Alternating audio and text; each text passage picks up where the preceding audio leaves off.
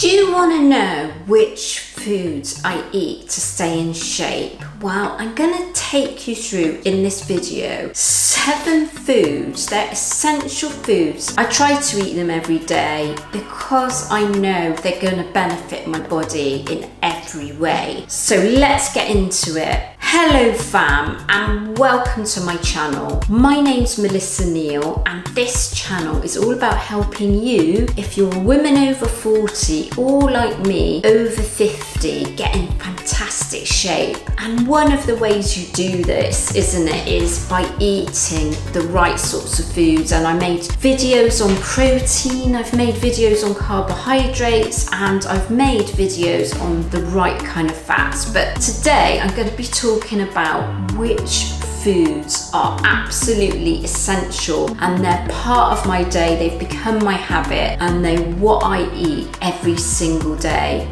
So the first food I'm going to talk about is oats or oatmeal. I love having this for breakfast. Oatmeal is a great source of fibre, carbohydrate, and it also has protein in it, believe it or not. So what I find if I have oats in my breakfast is it really does keep me full and satisfied and going for a really long time before I feel hungry again. I actually love the taste of them as well, so I do have them every single day, and I don't buy into some of these videos that you see that say they're really bad for you. I've been eating them for years with no problem at all and gotten in really good shape eating oats or oatmeal. Now the second thing I'm going to talk about is protein powder. Now you don't have to have protein powder. I love to include this every single day, and I actually mix it in with my oatmeal. And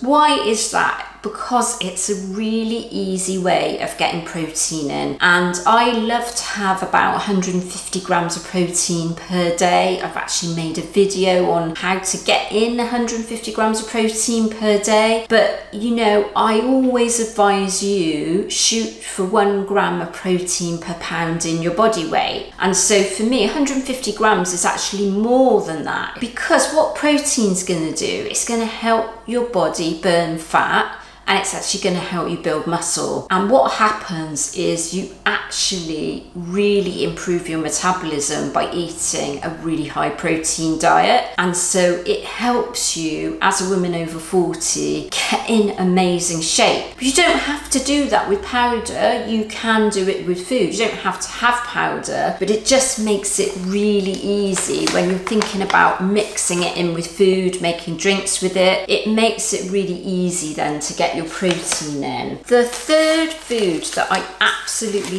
love, and I've always loved chicken from when I was a child. You know, I didn't always like red meat. I found it really difficult to digest, but ever since a child I've always loved chicken, and I've got chicken breast here. The reason is chicken breast is really high in protein, but also lower in calories than say the thigh, but there's nothing wrong with the thigh. But if you're trying to sort of keep your calories in check, breast is kind of a little bit better because you can eat more of it, and it's got a really high amount of protein in. 100 grams of chicken breast is gonna have a whopping 30 grams of protein in it, so it's really fantastic. The other protein source that I love, and that is salmon. I've got smoked salmon here. Now any oily fish would really be fine. Salmon can be a bit expensive, and I just like the taste of it. I love to have this smoked salmon because I can eat it raw. Why? Well, again,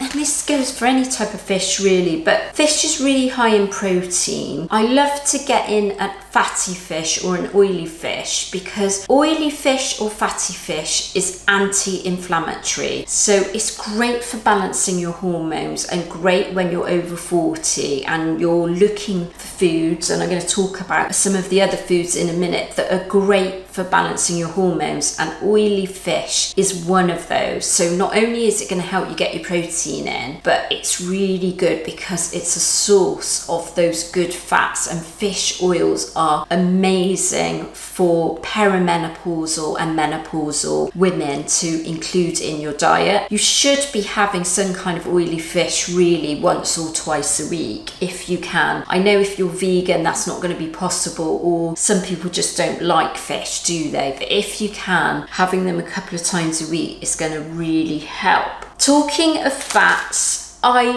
love to include avocado, another form of healthy fats, and this time it's a vegetable fat. You know, it actually has a little bit of protein in. I just love the flavor of it. It's going to be great again because it's a healthy fat for balancing your hormones. So, and also what these healthy fats can do is actually keep you a little bit satisfied as well. So it's really important for women over 40 to get some fats into your diet. Don't be afraid of fats, but you do have to measure them. So I only normally eat half an avocado at one sitting, because if I eat the whole one, it's going to be really high in calories. Next, I love having berries every single day. I will eat berries. This is just a bag of frozen berries. By the way, there's nothing wrong with frozen food. Frozen food is a little bit cheaper usually than fresh food, and you can get a lot of the vitamins and minerals that you get in fresh food in frozen food as well. It's just potentially not as much, but it's still really good for you. So I tend to have one portion of that a day. Again, berries are fantastic for balancing your hormones. They are packed with nutrients. They're actually really low in carbohydrates, so they're also low in calories. So great for you if you're kind of watching what you eat. You know, you can eat a lot of berries, have really high in volume, and it's not going to push you over the calorie allowance that you have. So that's why I love to include them, but I also love the taste of them. And then the last thing I'm going to talk about is kind of green veggies.